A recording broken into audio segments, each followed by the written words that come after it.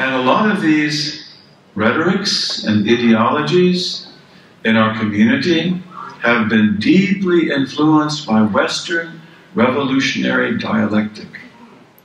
Often anti-colonial, often post-colonial. And can you blame them for that? I wouldn't blame them for that. They were trying to liberate us. But the thing is they took over ideas. Terrorism is one of them. That's not part of our legacy at all. And terrorism in Islamic law is called hiraba.